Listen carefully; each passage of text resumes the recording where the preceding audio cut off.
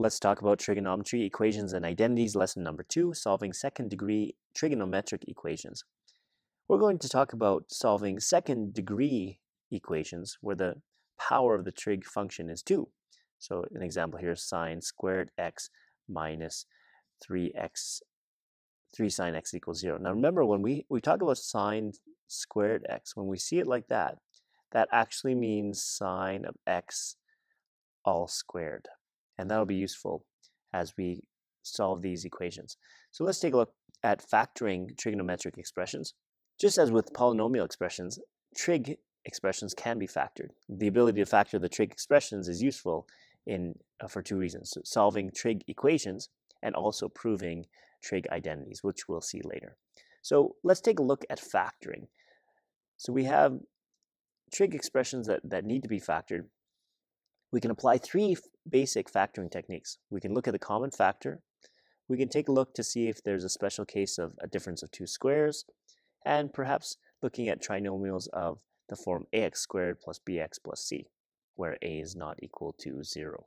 So let's take a look at this first example here. Let's try factoring 8 tan a plus 4. Can we find a common factor among these 2 terms? We have 2 terms there. There's 1, and here's the other one right there. So if we take a look at the common factor, it looks like a common factor of 4. So 4, and we'll put a bracket here. And then we say 4 times what makes 8 tan a? Well, that's 2 tan a. And then 4 plus what makes positive 4? So this is 1. All right, let's see if we can factor this expression. We have sine squared x minus 3 sine x. But remember that sine squared x can be thought of as sine x all squared minus 3 sine x.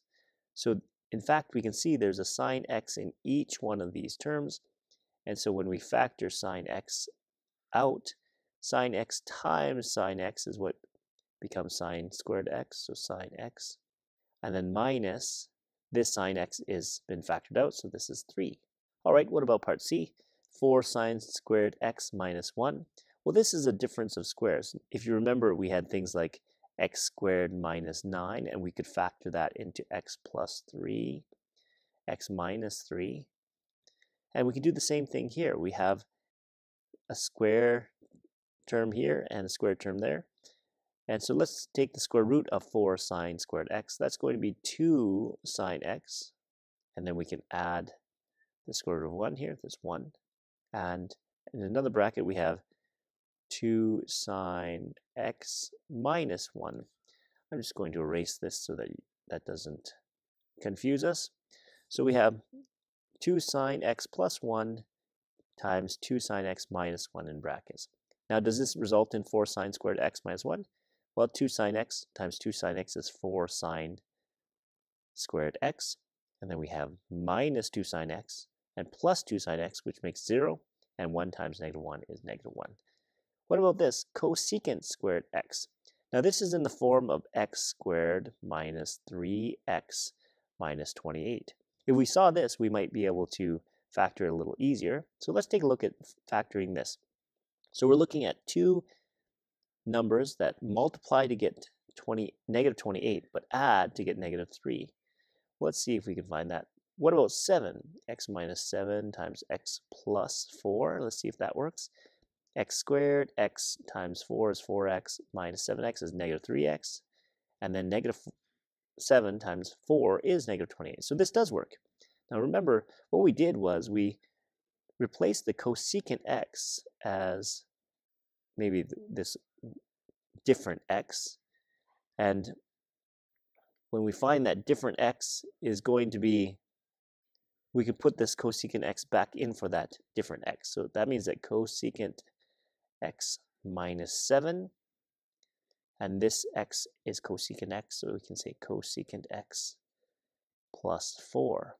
And then if we multiply through, we would get this term again. Cosecant x times cosecant x is cosecant squared x.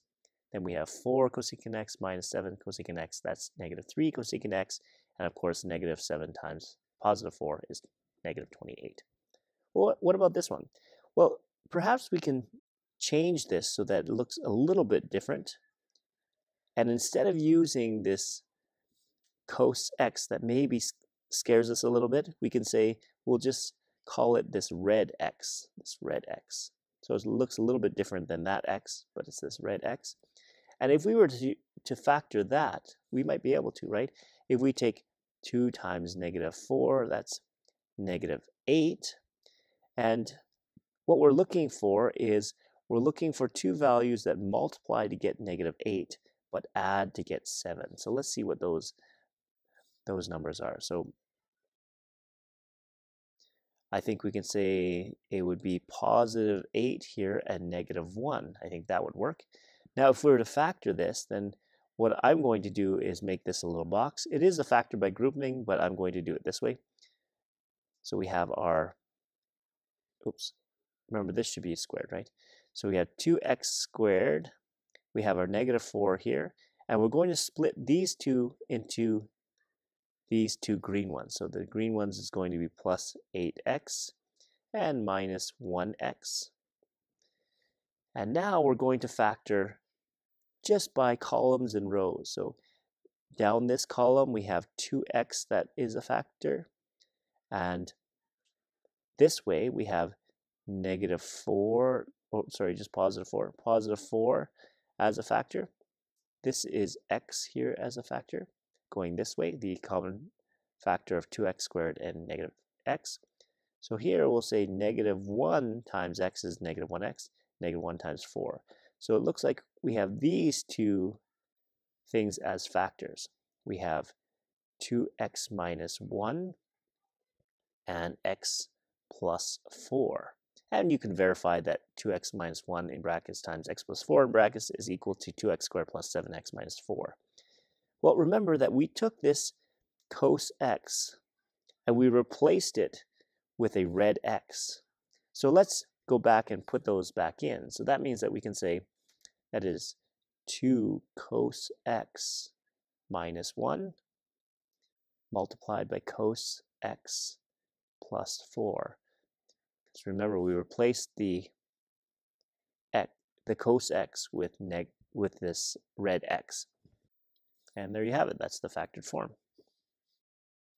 Let's take a look at class example number 2 and consider this equation of 2 sine squared x equaling 1 minus sine x. Let's use a graphical approach. So I'll bring up my calculator and I'll make my y1 equal to the left side, 2 sine squared x, and I'll make my y2 equal to the right side, 1 minus sine x. Let's bring up our calculator. We have y equals, and we have to put 2 and a sine squared x. So we're going to put a bracket here. Bracket sine x squared. We not need to square this, so square that. And then for the second one, we have y2 is equal to 1 minus sine x. And then let's just change the window. So the window is going to be from, we'll say 0 to 2 pi. So because we're working with radians here, so 2 pi. And then let's make the scale a nice one, like 30 degrees. So we'll say pi divided by 6. The y minimum, let's just make it -2. And the maximum will make 2. And let's take a look at this graph. So it looks like within 2 pi, we have one solution right there, one solution right there, and one solution right there. Well, let's see if we can find that. What we'll do is we'll find the intersection. So second trace, find the intersection, and let's see, first curve, second curve, and then we'll make a guess, and it finds that spot there. So we'll store that to an x value, I guess. Okay, so our answer that we got from the graph is there. And remember that there's a pi right in there. So we're going to divide by pi. And then we have our fraction. And we'll go to math fraction. And we'll see what that fraction is. So 5 over 6. So we can see then that this is going to be 5. One answer is going to be 5 over 6 pi. It's going to be 5 pi over 6. That's one answer. Let's find the other one. We have, so back to the graph. Let's find the other intersection. And the guess needs to be over here. So let's move over here if we can. And we get that answer there. Let's quit out of here and make sure that we have that answer. So second minus here. There's the answer. Remember that there's a pi inside that, so we're going to divide by pi. We get that answer. Change that decimal to a fraction. We have 1/6. So now we know then that this is one of the answers, and the left answer is 1 over 6 pi. So we have those two answers. Are there any more solutions? Oh, you know what? I think it might reach right there. So let's see if we can, I'm going to change the window here to make it a little bit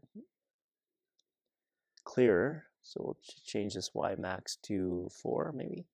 And then when we graph it, and it looks like it touches up there. So let's see if we can find that. So second, trace the intersection, first curve, second curve, and let's make the guess over here. See if we can find this point right here.